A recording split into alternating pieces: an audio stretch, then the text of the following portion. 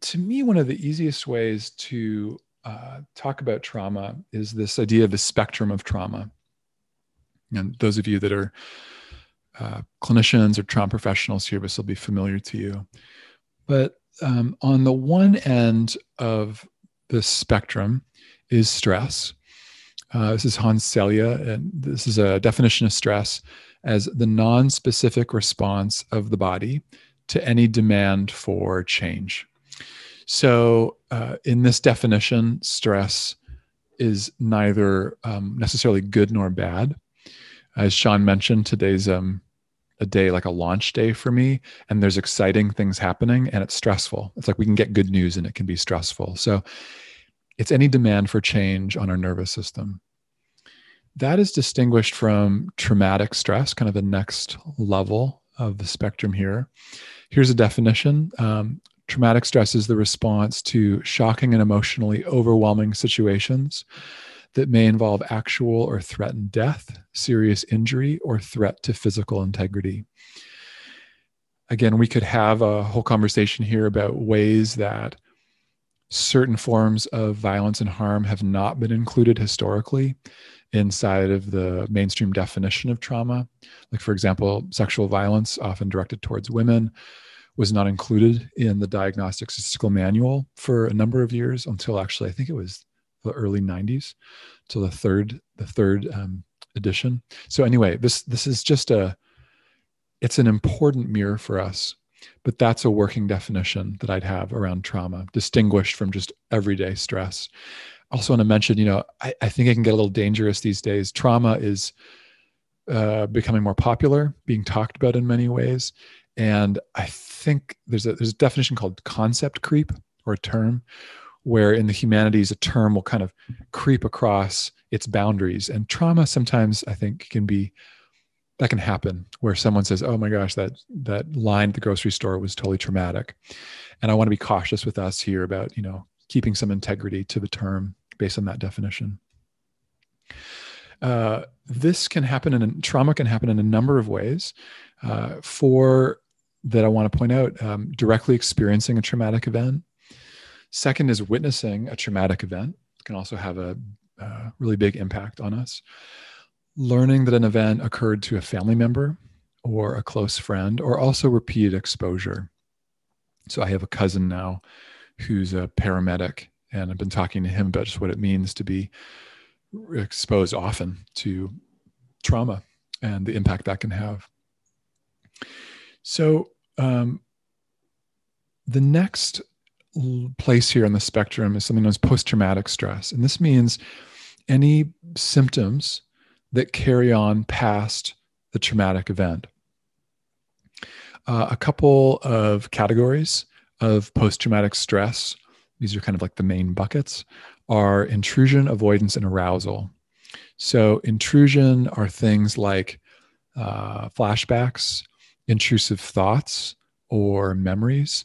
It could be also intrusive sensations, like at any point, I lived through a trauma and then all of a sudden I will have just this gripping in my stomach, or I'll become really hypervigilant and tight in my shoulders. So intrusion is one area of post-traumatic stress. Avoidance is another cluster of symptoms. Someone might avoid internal reminders of a trauma. That can be like, if that example about my stomach clenching, I might just habitually dissociate and avoid that feeling. That can also be avoiding certain people, certain street corners, certain geographical areas. Again, all of these are ways that we try to take care of our safety, but just want to acknowledge that around avoidance. I just want to put a pin in this too.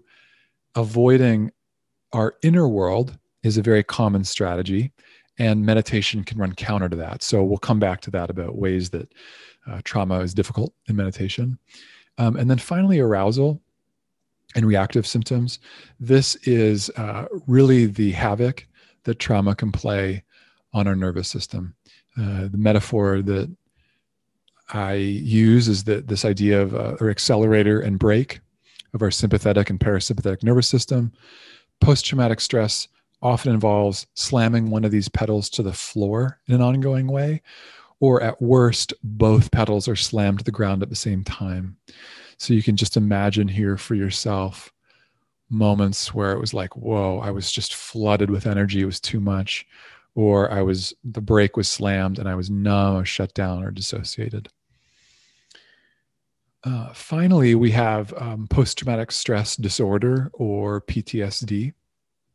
Again, so we take all of these different symptom clusters, and what PTSD draws is a line in the sand and says, okay, well, if people meet this criteria for a period of at least 1 month, then they could have a diagnosis of post-traumatic stress disorder.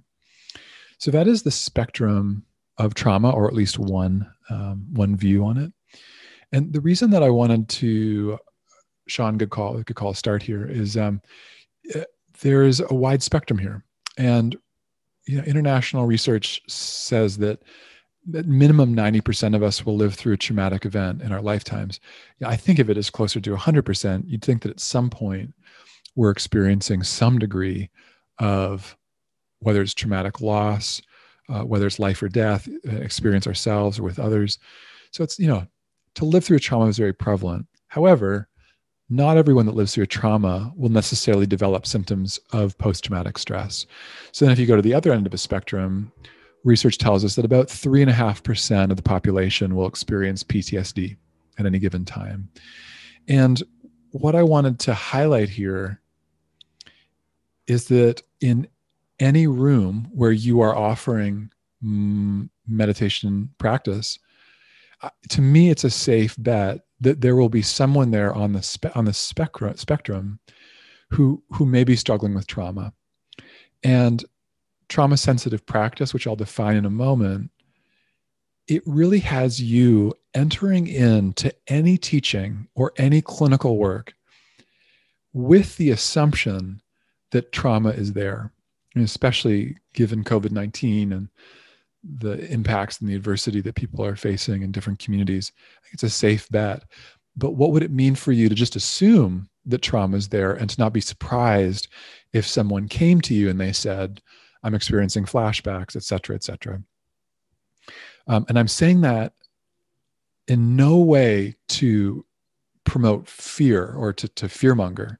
It's actually to say, if you're aware of trauma and you've done some work around it to become trained in trauma-informed practice, then you just have more tools and you'll be prepared. And it's nothing to be afraid of.